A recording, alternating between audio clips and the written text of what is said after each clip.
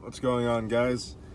I'm gonna wait for some of you guys to get on. I know it's been a while since I've been on here. I've been settling in.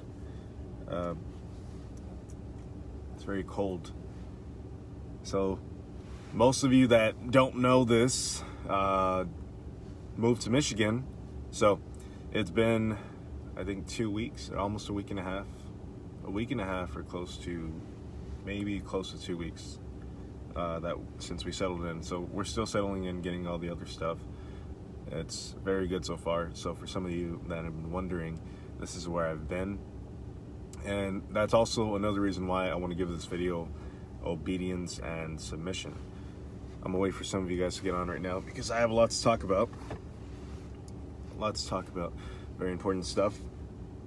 I titled this video The Power of Obedience and Submission, especially because of some of the stuff I experienced. I was talking with a few friends of mine the other day, or for the past few days, and I've even told them like the demonstration of all this, of the power of obedience and submission.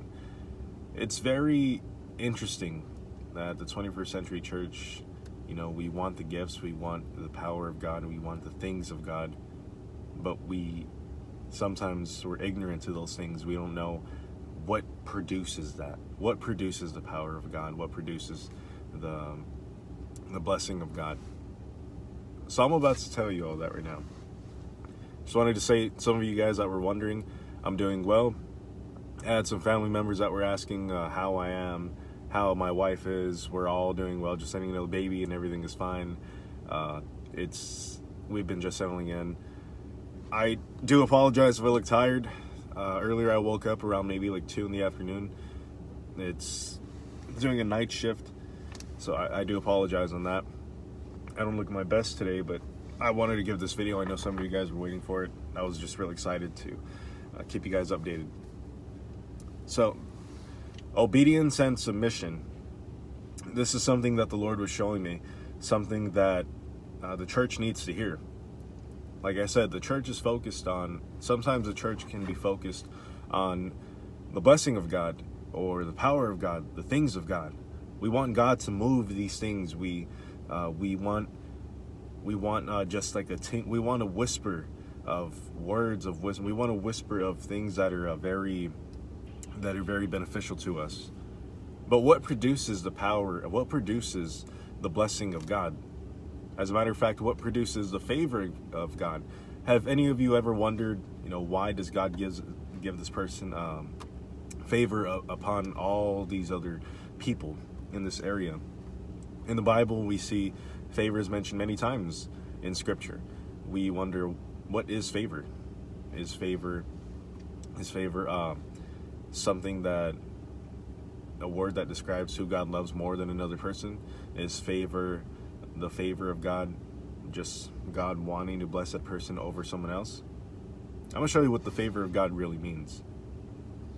As the Lord is putting this in my heart, and I've experienced this, He had to humble me about this. There's 2 meanings that obedience and submission have. So, number 1, obedience and submission does not mean the same thing, but they do go hand in hand. Obedience, it's the act of obeying orders, the act of following instructions, compliance, restrictions, regulations, or commands. That's basically obedience. You're just following through what's ordered from you, what's requested of you. Submission, completely different. It's the act of yielding to one another. The act of doing it, of following those orders out of love, out of respect, out of loyalty and willingness. Now, 2 different things, but they go hand in hand. And the Lord is showing me this. He was showing me this throughout the past week, as soon as we got here to our new home to Michigan, because many of you know He's called my wife and I to be the armor bearers of my father-in-law and so on. I've already explained that. You can go look at the other video. But one of the reasons why He was showing me that is because the church lacks this. We lack power. We lack wisdom in these things. It's all produced by obedience and by fearing the Lord. Even the first commandment of wisdom, and I'm saying this as the first requirement when it comes to wisdom in the book of Proverbs. What does it say in the book of Proverbs? Get wisdom. And to wisdom, the very first thing to wisdom is the fear of God, the fear of the Lord. That is an act of obedience and submission. That's what stirs up the approval. That's what stirs up the blessing and the favor of God. Let me see, what's another one? In Mark chapter 12, verse 28, I was writing all these down, and it says, I'm going to just read this to you in verse 28, that the scribes asked Jesus, what command is the most important of all? And Jesus replies in verse 29, the most important is, listen, O Israel, the Lord our God is one. But he actually recites Moses' words in the book of Deuteronomy, that to love the Lord with all your heart, with all your soul, with all your mind, and with all your strength. The second is love your neighbor as your command. There is no other, command greater than these. So the two greatest commandments above all the commandments, Jesus says these. Why does he say these? Because they both require obedience and submission. So obedience and submissions are necessities to God. They reveal the true fruits of true followers of Christ, and they produce growth and power in the body of Christ. And these actions of obedience and submission please God. They please God, and when it pleases God, he releases the kingdom. He releases the kingdom things. He releases his blessing over your life. And God does require obedience to his word, and he also requires submission because of who he is. It's because of who he is. He deserves all the glory and all the honor. And obedience and submission, I'm going to say it again so you keep on getting in your head, it brings favor from God. Now, what is favor? In the Hebrew word, favor, which is chen, that's what the word favor means. It has many meanings in all the same contexts. It means grace, pleasing, or approval. It's very precious. Favor is something that Daniel had in the book of Daniel. It said that Daniel had favor from the king, that he had favor from God. He was gifted with wisdom in all things. It says this in the book of Proverbs, that the favor of the Lord brings favor to mankind as well. When God has favor upon someone, it brings favor in the sight of God and man. So favor is the grace of God, is pleasing God. Blessing, the word barak, blessing, in Hebrew means to release. It means adortion. It means abundantly, and to praise. Obedience and submission stir up the favor and the blessing. You see, when you stir up the favor of God, then you stir up the blessing of God. Instead of focusing on receiving the gifts or receiving the things of God before focusing on the obedience and submission, the church will always fall apart. The church will always fall apart. The families will always fall apart. The nations will always fall apart. Even the world will always fall apart.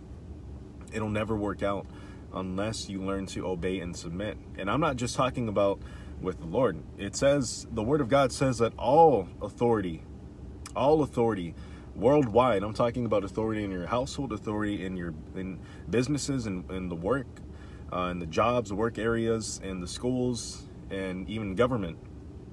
All authority is ordained by God. The book of Daniel says that he sets up kings and tears them down. He raises them up and he brings them down. He appoints whoever he wants in office.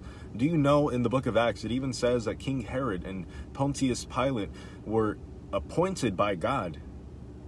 The same men who gave up Jesus to being crucified. And in the book of Peter, it says that all authority is to be submitted and obeyed to. Why is that? And I'm not saying to go against the word of God. Unless they go against the word of God, then, there's a boundary there. But I'm saying the word of God says that all authority is to be submitted to. And you have to obey and submit to them. Why? Because all authority is appointed by God. And when you learn to submit to the authority of that God has placed there, you're not glorifying them, you're glorifying God. And because of that, it brings you a humble, obedient, and submissive spirit. An obedient and submissive spirit is what brings the unity in the body of Christ together, which is something that we have lacked in this generation. I have many other scriptures here. Look at the book of Proverbs, chapter 3, verses 1 through 4. I'm going to read it all right here. My son, do not forget my teaching, but keep my commandments in your heart, for they will prolong your life many years and bring you peace and prosperity. Let love and faithfulness never leave you. Bind them around your neck, write them on the tablet of your heart. Then you will win favor and a good name in the sight of God and man. It says, then. Notice that big then. So Solomon is repeating the words of his father, of David, and he's writing down the scripture, and he's writing down all this in scripture. He's writing down all this in Proverbs chapter 3, verses 1 through 4. And David is telling Solomon this, and as Solomon is repeating it, he's repeating this, he's writing this down, not just for other generations to read, but he's writing this down so he can remember this. It says to let the love and faithfulness be binded around his neck, the commandments being binded around his neck, because commandments are meant to be obeyed, and they're meant to be submitted to because they come from God. Order comes from the God of order, the God of who created everything in perfect order. But notice as when it says that big then, when it says then you will win favor. As soon as you do all these things, it says, then you will win favor and a good name, meaning reputation in the sight of God and man. You see how powerful obedience and submission is. Obedience and submission takes you so far. God even calls you a friend. He doesn't call you a servant anymore. He calls you a friend. I know many people are so focused on saying, I serve the Lord. We're all bold and we act like we're so spiritual and we say, I serve the Lord God Almighty. I serve the Lord Jesus. But yet we forget God's not looking to keep us as servants. God's looking to keep us also as friends too. I'll prove it right here. When Jesus says in John chapter 15, verses 9 through 16, Jesus says this, as the Father has loved me, I have also loved you. Remain in my love. All right. Big if you keep my commands, you will remain in my love. Notice the big if.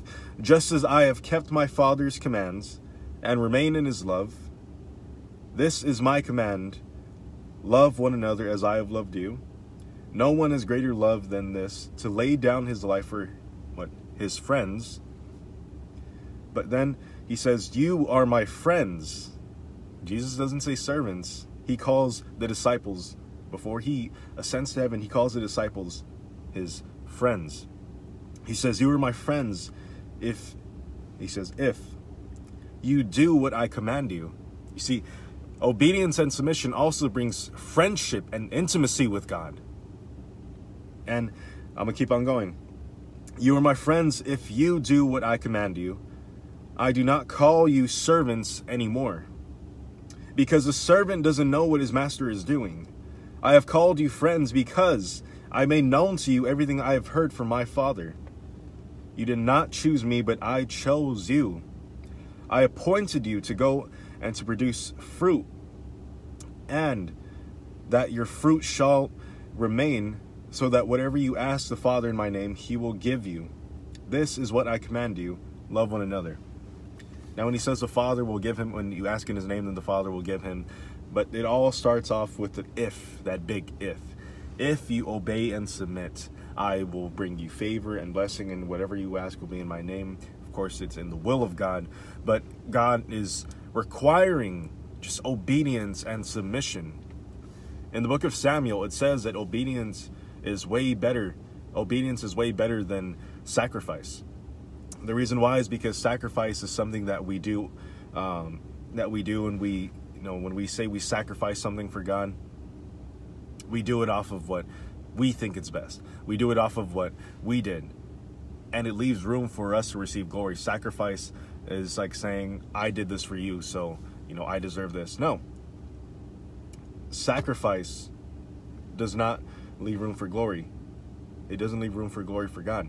Obedience is what God requires first above all things. The very first thing that actually got Lucifer kicked out of heaven and turned him into Satan was the disobedient heart. God required obedience, and what did Satan do?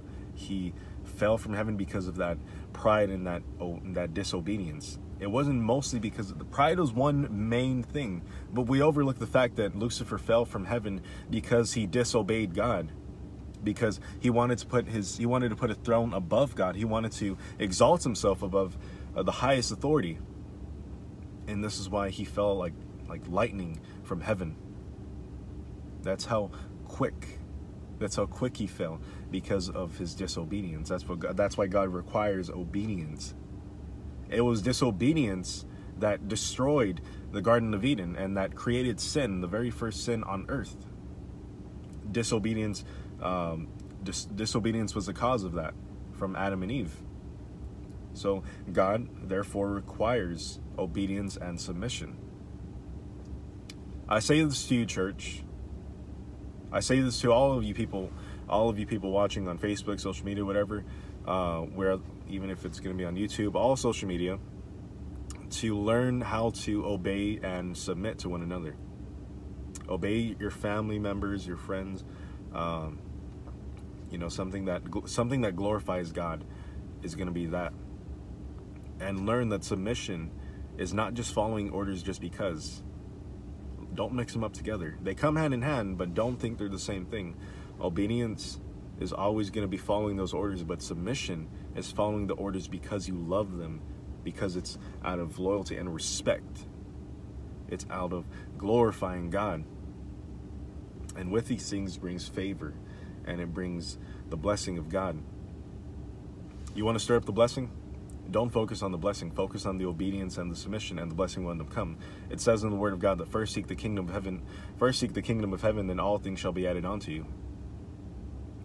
But it all starts out with first, because when you're seeking the kingdom of heaven, you're seeking Christ. And when you're seeking Christ, He is the kingdom. The kingdom is His, and it's His freely to give. And it's His to give so we can inherit that. It's all God's. It's all God's kingdom. But it all starts off with obedience and submission. Learn these just simple principles, and I promise you it'll take you a long way. And it's very overlooked in the church, but it's very simple. It's very simple. It's not hard. The only thing that makes it hard is our emotions, is our pride, is our reputation. We want to put our reputation, our pride, and all of our emotions before obedience and submission, and that's why it brings us down, and that's why our church is divided. I actually had I was actually upset about this I was bothered about this maybe a few weeks ago. I had somebody who was, I guess, wasn't even reaching out to me, called me a false prophet a few weeks ago. So this man was telling me I'm a demonic false prophet because I'm married. I guess, I don't know, the thing was completely off in scripture. I'm just going to say, long story short, because I was married or whatever, because I'm married, he doesn't, I don't know, it's a long story. He says I'm a false prophet, and that you're not supposed to be married. It was real weird, that you're not supposed to be married if you're a believer. I don't know, he falls in like the Jewish tradition, but it's not really accurate. I don't know, it was a whole bunch of stuff which was completely off topic.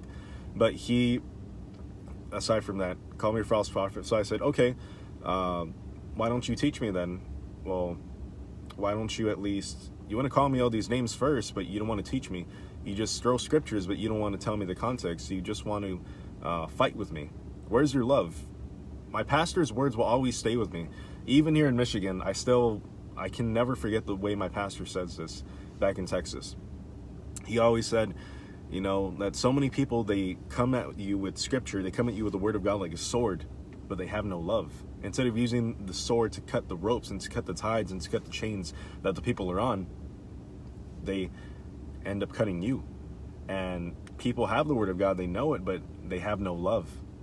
And as soon as I was talking with this person who called me a false prophet, my pastor's words just, I can hear them just clear as day in my head. And I wanted to fight back with this guy. I honestly did.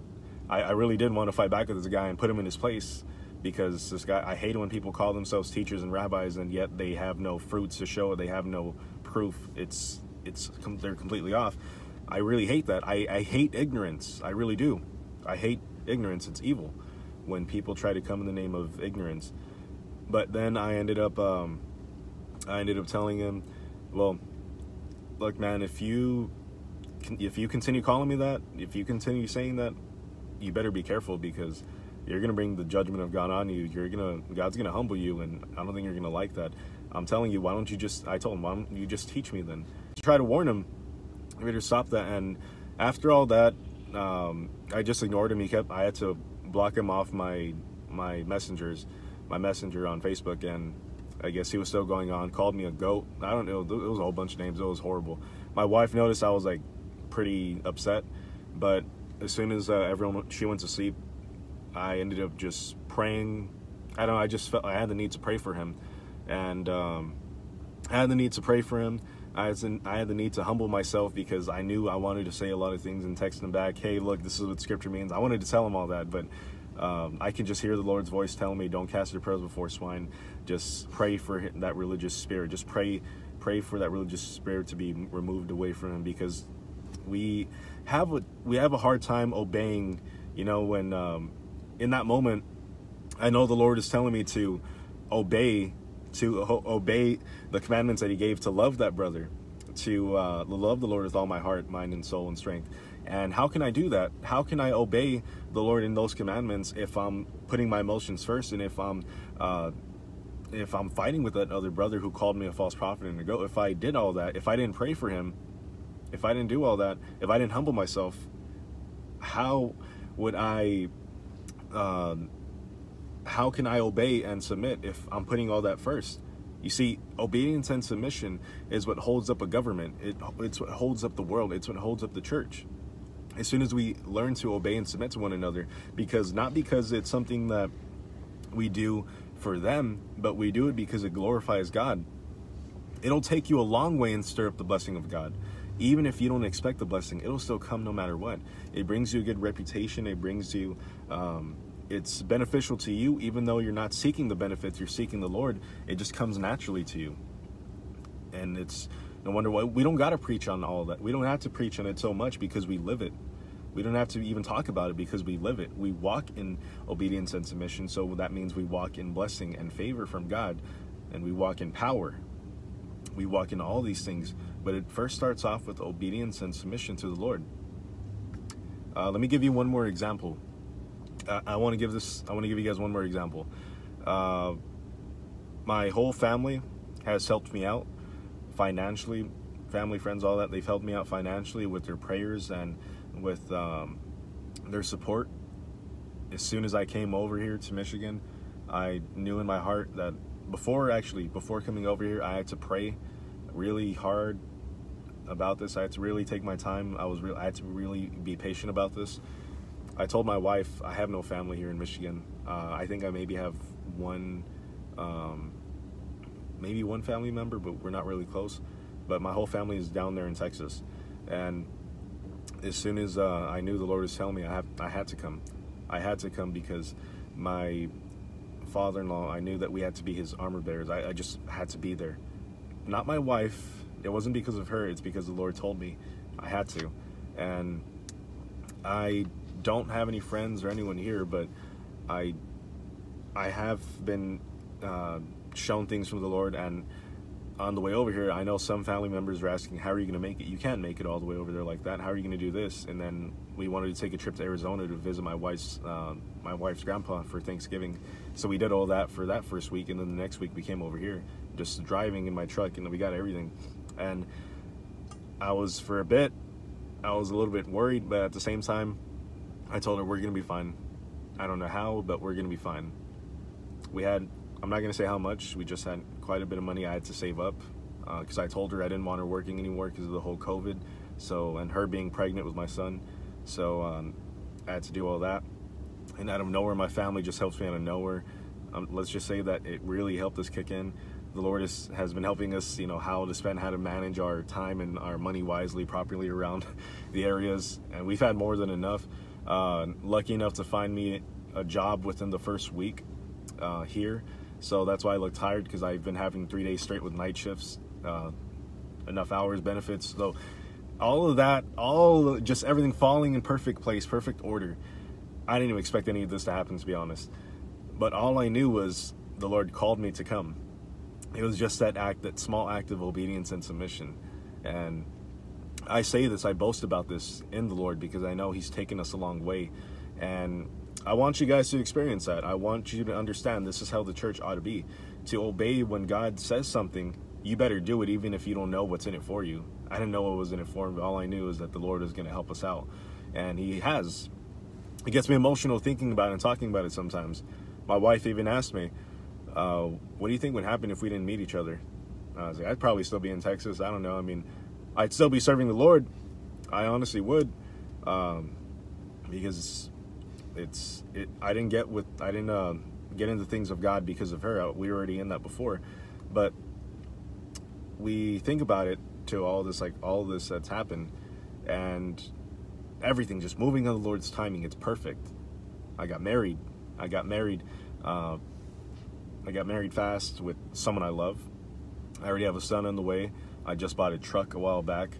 I'm in a new state, new area, which I love diversity. There's more diversity around here, so the Lord has actually given me, and I actually prefer the cold weather over the hot weather, so I'm excited to see snow. It's very cold here, but I'm excited. I don't know. The Lord has brought us a long way, all because of love, the love of obedience and submission. And it's very humbling. It's very humbling. So what I want to just really encourage you with today, what to do today, even right now, this very moment, go take your time praying. Go and take your time reading the Word of God. Go and take your time, go even watch a video, go praise and worship, whatever it does to glorify God. Follow that act of obedience to the Lord. And let these scriptures just sit in your heart. Let these words just sit in your heart and just deposit in your heart so it can grow. I want to give you one more scripture to just, at least one more scripture to just seal the deal. One more scripture. Proverbs chapter 15, verses 29. It says, "The Lord is far from the wicked, but He hears the prayers of the righteous." And from right there, that last scripture, He's far from the wicked, but hears the prayers of the righteous, because the wicked are the disobedient and the ones that don't submit. But the righteous, not the perfect, but the righteous people of God, the righteous children of God, they are the obedient and the submissive children. And because of that, because God calls them the righteous, because the righteous are obedient and submissive, God hears the prayers. And as He hears them, He answers. But for the wicked, He is far from the wicked. He's far from the acts of disobedience from the wicked. He's far from the wicked not submitting to one another, not submitting to the Lord. So I want that to really sit with you before you go to sleep. I want that to really sit with you as you wake up, as you do a task, as you go into the work area, as you go and you go deal with that boss you don't want to deal with, or as you go and deal with that person you don't want to deal with, as you go talk with your pastor, as you go talk with even the leaders of your church. Be obedient and submissive.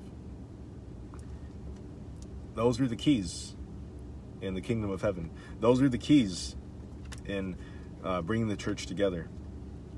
Usually when we do things that divide the church is because we lack obedience, or we lack submission. We don't want to obey what the pastor says, or we don't want to obey what the leaders say, or we don't want to submit to them. And we might even obey to them, but we don't want to submit to them because we don't want to respect them. They two different meanings, but they go hand in hand. They are required necessities. This is what God requires. And because of all that, it brings favor and blessing. So I'm going to end off right there. I want to say this to some family members I know that are usually watching. I love you guys. I miss you guys, especially those in Texas. I also have a personal request. Please pray for us. And please, if you are in the Michigan area, I do know I have people that are from other parts. Facebook is worldwide. YouTube is worldwide. So I do have other people that may live in the Michigan area. So if you guys have a barber that, if you guys have if you have a barber that you recommend, I just need to find just a decent place to get a haircut. My hair has been growing out, and that's why I'm wearing a cap. Please recommend me a haircut place in Michigan, especially Grand Rapids, because that's where I really need a haircut around here. I can't be looking like this on these streets. But I love you guys. I miss you guys. And God bless you. Have a good one. And good night.